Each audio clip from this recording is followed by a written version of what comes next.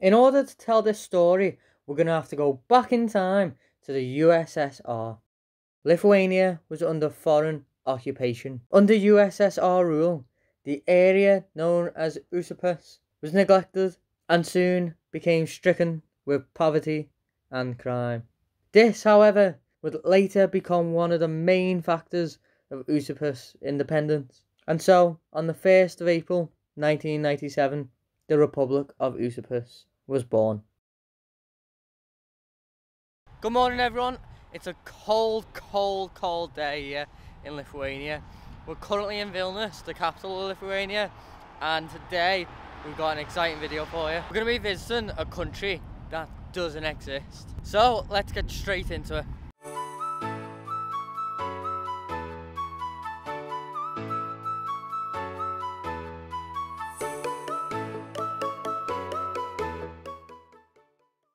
Right behind me is the sign for the Independent Republic of Uzupis. So once you cross over this bridge, you enter Uzupis. As you can see there, blowing in the wind, is actually the flag of Uzupis.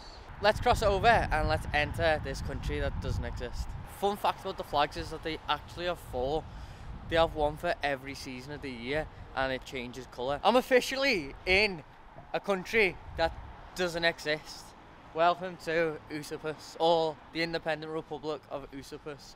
This country declared independence on the 1st of April, which is known in parts of the world as April Fool's Day. It's a bit of a joke day. So a lot of people consider the Republic of Uzupis to be a tongue-in-cheek country, one created as more of a joke. But I'm here to find out exactly how serious of a country this is, and I'm going to try and find out what some of the locals think about it. But before all that, I haven't had any breakfast, so I need to find somewhere to eat, so let's go get some local Uzupis cuisine.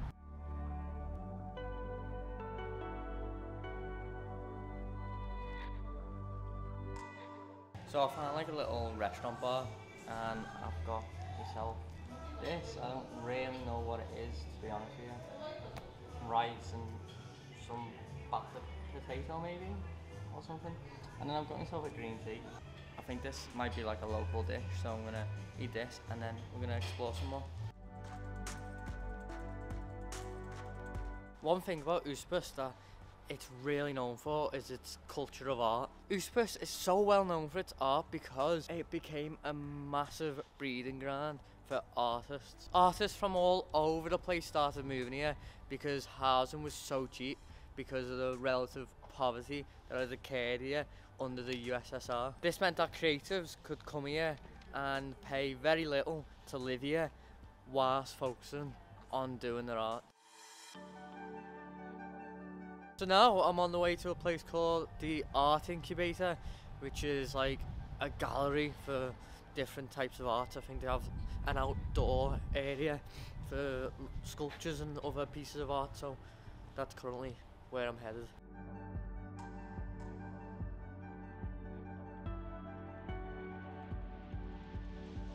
Well, I mean, it doesn't look like it's open. I think this is the door. Nope. I thought this was the door. Maybe it's not. Maybe I'm in the wrong place. Maybe it's just shut.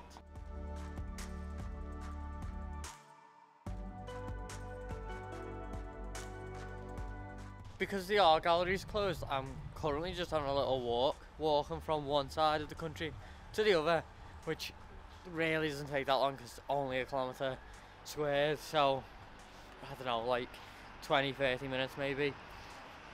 Not much. I'm just really just trying to find stuff to do. Up to now, seen a few little art shops, but apart from that, not really seeing much else to do. Although obviously seeing the sculpture in the centre, which was like the angel of Uzupis.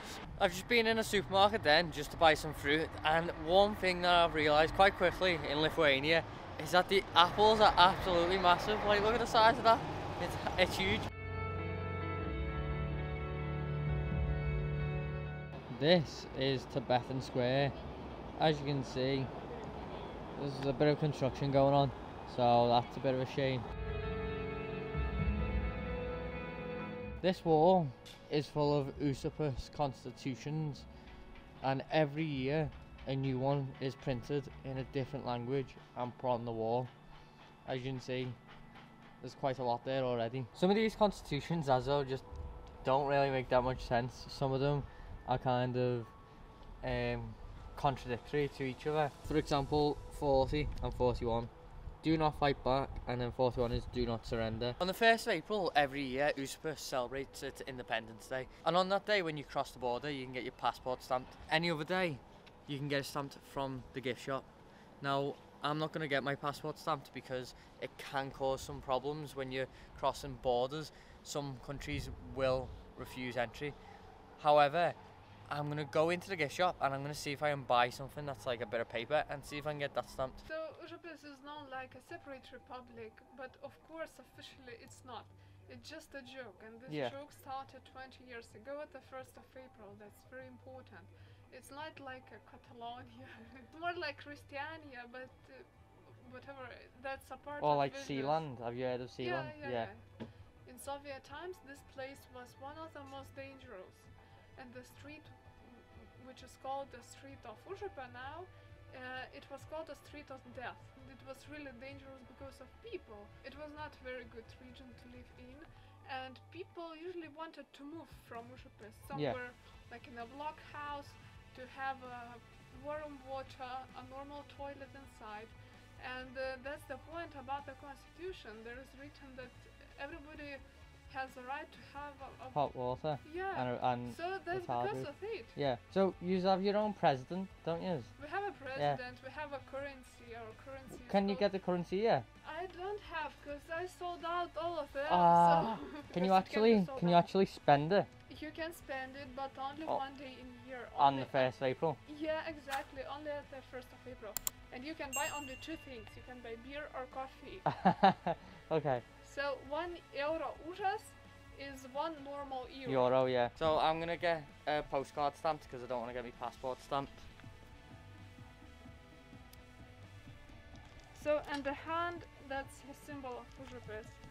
Because, you know, in ancient times when people show their palms, that means they don't have any guns, they are open and friendly and not dangerous. But in Uzupis this hand has a hole. Yeah. It's like a hole. A hole means like transparency, democracy and other blah blahs. But there is another unofficial meaning. It means that people are working hard in Uzupis, but they don't have money.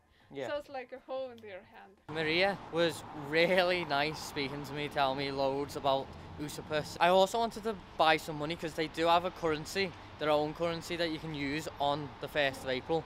But she had none left, so she's told me to go to another shop because they might have some there. Even though I can't spend it, but I like collecting money when I go to different places. I got one. I got a euro, as it's called.